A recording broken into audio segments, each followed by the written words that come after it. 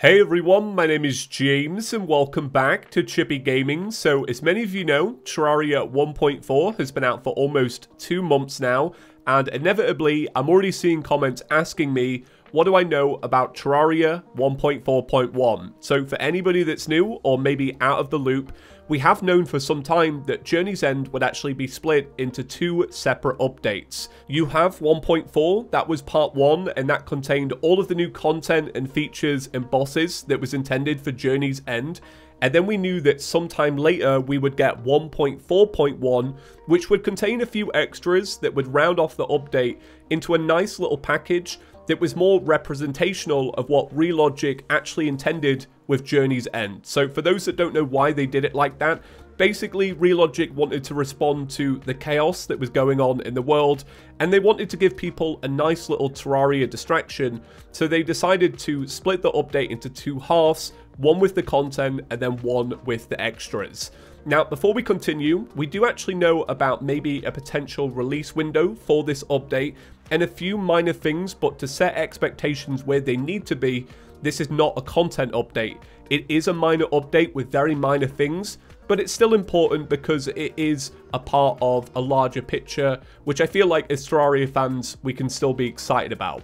Now, before we continue, a portion of this video will be sponsored by Raycom, but we'll talk about that in a little bit. So with that out of the way, let's begin. So to start things, let's talk about achievements. Red was asked are more achievements coming in some of the hotfixes for 1.4, and he responded that they're 11 away from 100, so they're looking to do that in 1.4.1. Now, we actually do have a good idea about what some of these achievements may end up being. So this was asked before we got the update about some of the musical instruments we got, such as Ivy. Somebody asked Red, can you play actual songs, and if so, is there an achievement for a certain one? Red responded, this is a brilliant idea, and I will do that for 1.4.1. Now, real quick, leave a quick comment. What song do you think you have to play to get the achievement? Knowing Red, I'm going to be honest, it's probably some kind of meme, and I can't wait. Once again, this is before the update came out, but when asked, is there a reward for getting the world 100% cleansed, Red responded that he didn't get around to it, but he might make it an achievement later. Pre-update again, but somebody asked, is there going to be a golf-related achievement, for example, a hole-in-one? Red responded that it's not going to be in this update, but probably for 1.4.1. And do you know what I want to see? Back in the day, on Little Big Planet, people used to make these worlds that would get you the most amount of achievements within that world, kind of like an adventure map, right? I want to see somebody make that for Terraria, where it's just a world dedicated to achievements, and when you do get that hole-in-one, I hope to see the screen completely covered in fireworks. I want them to make such a big deal out of it. Somebody's got to do it. So one thing we know for certain is going to be in 1.4.1 is the winners of the vanity contest that was held a couple of months ago on the Terraria forums. So if you didn't see that, here are the winners. We have 5 vanity outfits that are going to be added to Terraria. We still don't know whereabouts in the game these are going to be fitted in. For example, they could just be sold by the clothier during certain conditions, but you never know. They could drop from certain bosses or certain enemies, or maybe even crafted.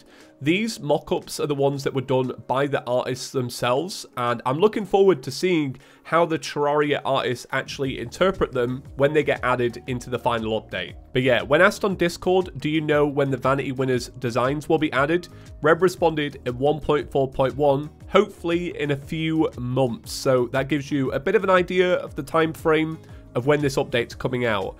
And while we're talking about certainties, we also know that 1.4.1 is going to add some of the localization that was missed out because of that like slightly rushed release. So when asked about the Steam soundtrack and whether it will be updated with 1.4 music, Red actually responded that they have one more theme to add for 1.4.1, then they're going to release the final soundtrack, and apparently they're even looking into a vinyl record, which would be great. I would definitely frame that.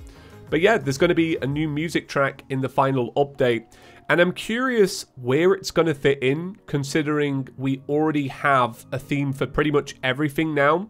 Maybe if you have an idea, do let me know.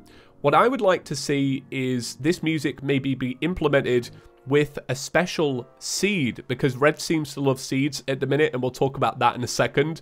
But yeah, I think that would be an interesting fit. So yeah, on the topic of seeds, somebody asked, what's the plans for Terraria now?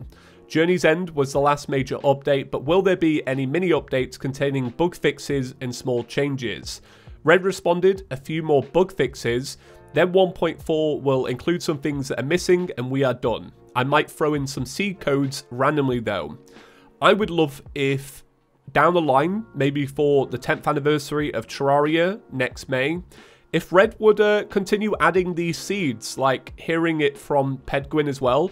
These seeds are such a shake-up, and I can't imagine they're the most intense things in the world to create. But if there does end up being this huge gap between Terraria Journey's End and whatever project Relogic work on next, which we'll discuss in a second, it would be great to have a few of these little seeds to kind of tide us over. When asked about how likely a boss rush is to be added, Red responded, I'd say 50-50. So we might get a boss rush in 1.4.1. We might not. Since I know somebody might ask about this, Red was asked, in 1.4.1, are they going to be adding any more whips, like a gap between the damage between the Durandal and the Dark Harvest?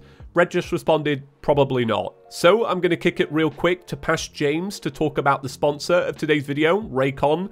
But then after that, we're going to be talking about my hopes for Terraria 1.4.1 and also how development may change at Relogic. So see you in a minute. Today's video is once again proudly sponsored by Raycon. So if you've never heard me talk about Raycon before, this is a company that was founded by Ray J, and what they aim to do and succeed at is create a true wireless earbud that sounds just as good as some of the other premium brands out there, but they literally cost half the price. So I've been using the everyday E25s for a good couple of weeks now, mainly when I'm out on a walk, because in Britain, that's all we can really do. Definitely can't go get haircuts. So let me show you what they look like. They come in this great little, I love this pouch a lot. It feels great in the hand. And here they are. And once they're in, they have 6 hours of battery life, which is like more than enough. And they have like a really tight fit, which I quite like, because when I put them in, it feels like it's blocking out all the other noise. And that's before the music has even started. So I really like these. If you do want to learn more about them, these are the everyday E25s. And if you want to get a pair of them, I have mine in white, but you can get them in a variety of different colors. They look great.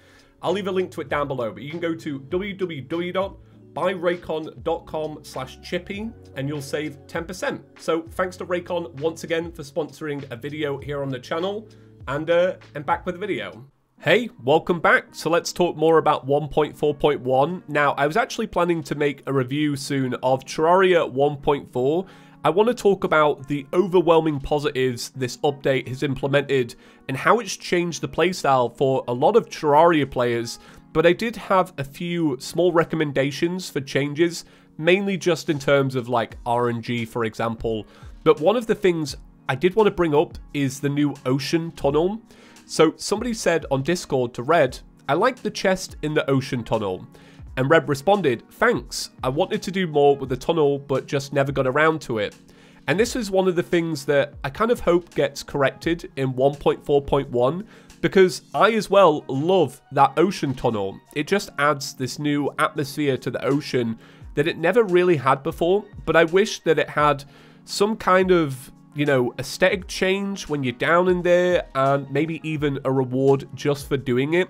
Because I feel like an ocean chest is something that we've already had in Terraria for such a long time, and it would just be great to just have something that you only see in that ocean tunnel to just make it a little bit more memorable. Like maybe even just something that grows in there that can be used for some kind of buff that makes making a certain buff easier to craft, or, you know, something that just emits a light to make the whole thing just even more atmospheric. So it's nice that it's addressed here, but yeah, in 1.4.1, I would love to see that personally. So talking about the future of Relogic, what they may develop next, or how it's all going to work, somebody asked Red, do you think you may leave a team behind to continue working on Terraria, or will you abandon it completely? Red responded, I'm not abandoning it. I'm leaving the future of the game in your hands, which is very poetic, and what is meant by this is that he's well aware that Tmod Loader will eventually get updated to Terraria 1.4, And then it's down to the community to shape where the game goes, and also down to the individual to seek out these mods and decide how they want to change up their own gameplay. It's great to see, and I think it's one of the best things that Journey's End actually implemented in a way, is this official support for Tmod Loader. I'm so excited for it. I can't wait for mod developers to get a hold of 1.4. I just know that there's going to be a million wacky whips that are going to be added, and probably, you know, a million different versions of the Empress of Light fight. And I can't wait for it. What I get from this, though, when they say they're not abandoning it, is probably like we're going to have somebody in charge of the social media team still, and we're still going to get news updates about other versions of Terraria. And I'm sure if a new generation of console comes out and a new version of the game is required, instead of relying on a backwards compatible version, we might get it. Who knows? And something I found really interesting that could maybe point to the future of Relogic and what might actually be possible. Somebody asked what they use to code and what program do they use. They said they feel very inspired to try something like Terraria. Reb responded that they're using Visual Studio 2010. So can we just clarify real quick? Red's using software from 10 years ago to develop Terraria. That is such a good indication of why Terraria needs to be left behind and the next game really needs to begin. He then said he's looking forward to using Unity for the next game. If you want to start, go with Unity. Now, I'll talk about this in a future video about what I would like to see if there ever was a Terraria 2, but fundamentally, it would always come down to the engine of the game. I would love a version of Terraria that ran on a different engine so that the developers are not restricted in terms of their own creativity. I'm sure by now they've probably had a million ideas that they would like to implement into Terraria, but the engine simply didn't support it. So I would like to see a version of Terraria, whether it be Terraria 2 or not, where they can be just a little bit more free. And maybe one day that's what we'll see, or maybe we never will. You never know. I'm sure a lot of you have probably already assumed this, but I will be keeping a close eye on what Relogic are up to in the future. And of course, if they've got something great to show, we're going to bring it up here on ChippyGaming. But I think in regards to Terraria, even with 1.4.1, I have settled in the idea that this is the final version of Terraria. And I'm just really grateful that we had over 9 years of free updates. Like, how cool is that? Right, so that's going to round it off for today's video. Hope you enjoyed. I know it's a little bit long considering 1.4.1 doesn't have, you know, the biggest content in the world, but there are some other elements that I did want to discuss. So if you enjoyed today's video, please give it a big fat thumbs up. Shout out to Raycom for sponsoring the channel. If you are new around here, maybe consider clicking the subscribe button. We talk Terraria here, and soon we're going to be talking about news for other games as well, which I'm very excited about. But for now, I'll leave you with that. Have a great day, and I'll see you in the next one. Peace.